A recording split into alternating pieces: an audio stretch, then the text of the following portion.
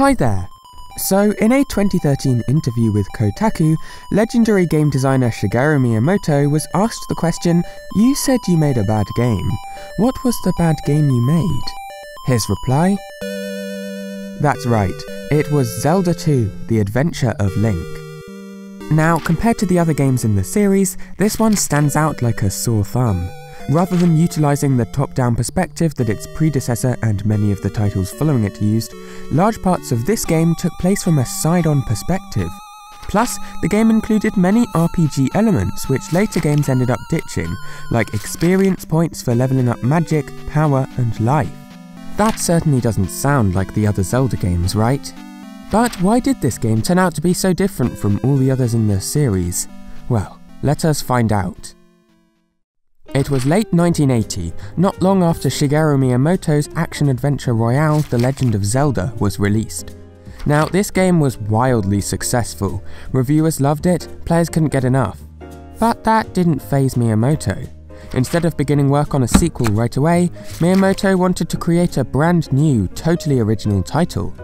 And so, he told designer Tadashi Sugiyama, "I want to make a side-scrolling action game which makes use of up and down movements for attacks and defense." And so, Sugiyama assembled a cozy team of about 10 developers to put together this unique game. They all started experimenting a whole bunch with how to create a game that fulfilled Miyamoto's request. They began production without having a solid plan in mind, but before long they came upon an idea. What if the game would switch views between an overhead perspective and a side-on view? This would make for some totally unique gameplay.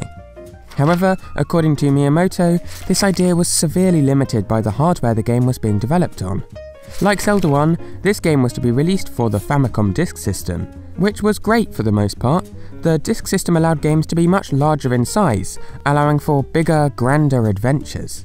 However, according to Miyamoto, from a hardware perspective, if we had been able to have the switch between the scenes speed up, if that had been faster, we could have done more with how we used the side-scrolling versus the overhead view, and kind of the interchange between the two. But because of the limitations on how quickly those scenes changed, we weren't able to. If you're wondering what Miyamoto's talking about, check out this video of the game being played on an original Famicom Disk System. They go to change from an overhead to a side-on perspective, and yeesh, wait indeed. Because of this 6 or 7 second long transition every time the viewpoint was changed, the team didn't feel like they could switch the scene too often for fear of irritating players. Now, one of the most unusual features of this game were the random encounters the player would experience travelling across the map. 1 second you'd be traversing the world, the next you'd be chased down by a bunch of ominous blobs who took no displeasure in killing you as quickly as possible. So what was the reason for this radical change? Again, 'twas limitation.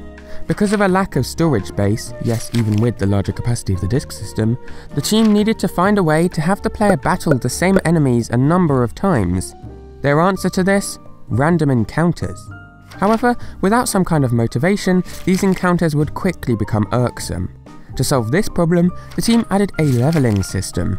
When you fought an enemy, you'd be able to fill up your life, magic, or power bars just a little more. However, yet more limitations held back the team's vision.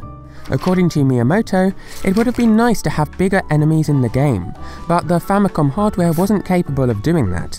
Certainly with hardware nowadays you can do that, and we have done that, but of course nowadays creating bigger enemies takes a lot of effort.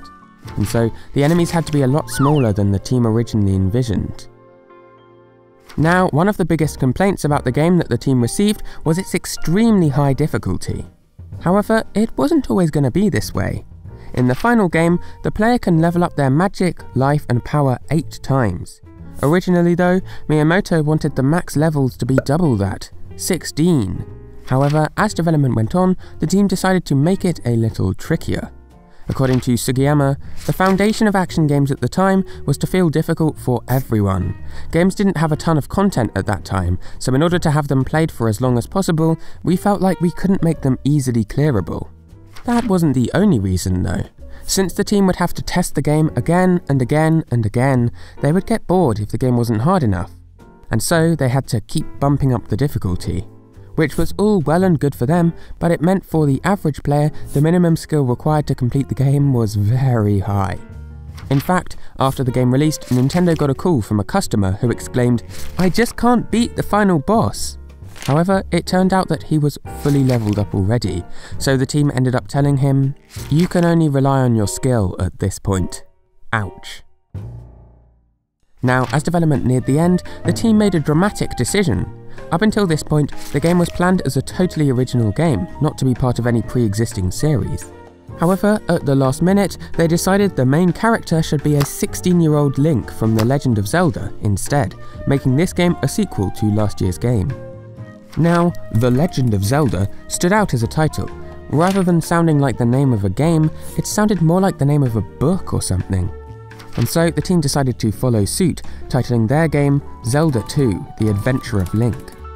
As for the exact reasoning why they chose this name, according to Sugiyama, when thinking of a way to best describe the contents of the game, Zelda 2: The Adventure of Link seemed to pass without objection. I forgot. And so, on the 14th of January 1987, Zelda 2: The Adventure of Link was released for the Famicom Disk System. Financially, it was a big success, becoming the long-standing best-selling Zelda game in Japan, only beaten by 2017's Breath of the Wild. Despite all this success though, Miyamoto never ended up liking this game. In a 2013 Kotaku interview, he explained, "When we're designing games, we have our plan for what we're going to design, but in our process it evolves and grows from there. In Zelda 2: The Adventure of Link, unfortunately all we ended up creating was what we had originally planned on paper." Back in 2003, he reiterated, "All games I make usually get better in the development process, since good ideas keep coming, but Zelda 2 was sort of a failure." However, not all was bad. When Sugiyama was told that a number of people's favourite Zelda game was Zelda 2, he responded, "Those kind of people exist?" That's a joke, of course, but I'm very grateful when someone says that. As a game creator, that is the best compliment to receive, so thank you all very much. 30 years have passed since its release, but please give Zelda 2: Adventure of Link a try. Hi there, thanks for watching to the end. I hope you found that one interesting. Have you ever tried this game? If so, what were your thoughts? Plus, subscribe for more videos like this weekly.